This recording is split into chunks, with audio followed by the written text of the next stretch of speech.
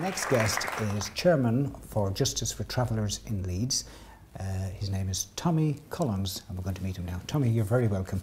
Thank you, Richard. Thank you for inviting me on behalf of Justice for Travellers. You're very good. Tommy, what's Justice for Travellers? Justice for Travellers is a group of travelling people. We set Justice for Travellers up in 1997 at the cause that there was an eviction taking place in Leeds on the traveller site. We looked at the paperwork of it and we seen that it wasn't a nuisance eviction, what the council was saying, but it was a political eviction. There was a council officer who had very, very right-wing connections.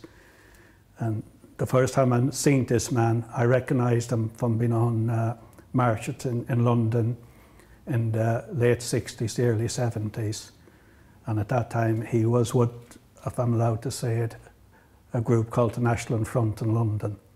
Okay. But to have this man over one of the most vulnerable groups within the UK, it didn't seem right. And he wanted his family evicted because what the travellers reckon it is that he took a fancy to one of the lassies and she was getting married. And he walked into the trailer one morning in front of a whole lot of women and says, Margaret Maloney, the day you marry, Margaret Connors, the day you marry Michael Maloney, you'll be off this site. She married the man, she got evicted, and then they wanted to evict the man's family. So a few of us set up Justice for Travellers for the fight for social justice. So this fella had a completely different agenda then? In the eyes of all the travelling and gypsy community, plus parts of Education Leeds, the Leeds Area Health Authority and other groups felt that this man had a different agenda. Yes. Now Tommy, with every respect, when people mention travellers, you know, they frighten the life out of them, don't they? Why is it that travellers seem to have that effect on people? What is it? It's not that travellers have that effect on people. It is what people have on people. The biggest majority of the settled community in the UK, we call them different in the Republic of Ireland, you know, we call them country people. They call them settled community in England. The most I know about travellers, or I keep using the word gypsy because I represent both communities. The only thing they know about travellers or gypsies, it is when an MP goes knocking on the door looking for their vote, when a local councillor goes looking for their vote, or what they read on the national press or on the national TV. That's the most time anybody come directly with the travelling community. Would you say that travellers in general get bad press and they don't deserve it? I say a lot of us get bad press and we don't deserve it, but I've got to be honest with myself. There is some bad travellers. Of course, there's bad people in everybody, isn't there? The majority. But I know travellers, and I know quite a few settled travellers, and I have to say that in my experience, they are decent living people, and I have personally experienced very pleasant people among them.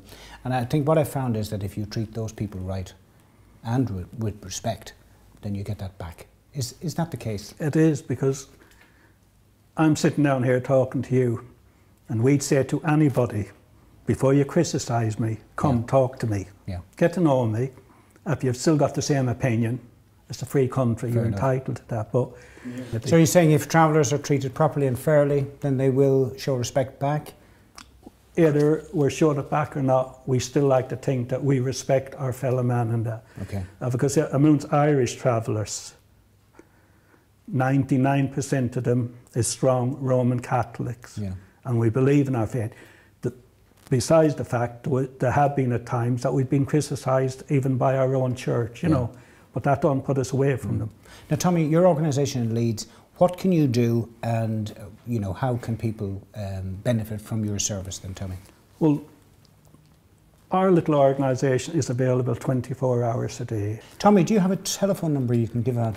I do. It is 0113 264 8658.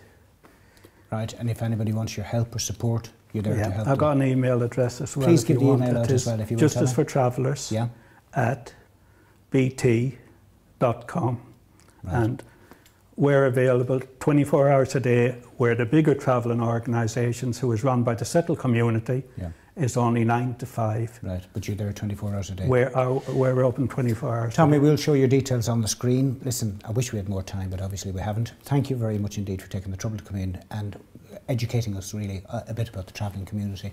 Thank you very much indeed. I can assure you, Richard, the pleasure is all ours and thanks is ours, because we often don't get these opportunities or these invitations. And may we say, maybe at a later date we'll have you back again to talk a bit more about your organisation and how much further you've got. Thank you very much, Richard. Thanks very much indeed, and good luck to you.